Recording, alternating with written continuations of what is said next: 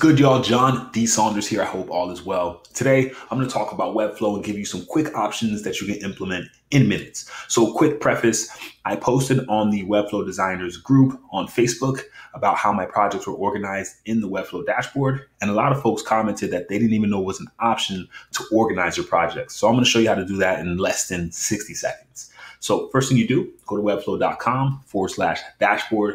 This will show all of your projects in a bird's eye view. You can actually organize these by folder.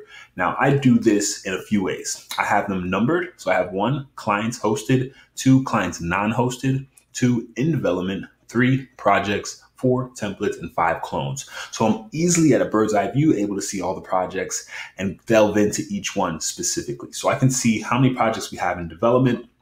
I can also see how many personal projects I'm working on, as well as how many clients we're hosting right now on the platform. Now, to create folders is really easy.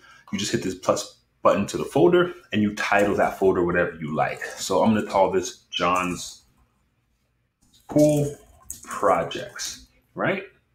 And then you want to number it because you can organize it alphabetically or numerically. So I'm just going to put this as 6 and then hit create folder and it'll create that folder. Now, if you're looking at a specific project, all you have to do is hit the 3 buttons here and just go to move to folder and move it to that specific folder.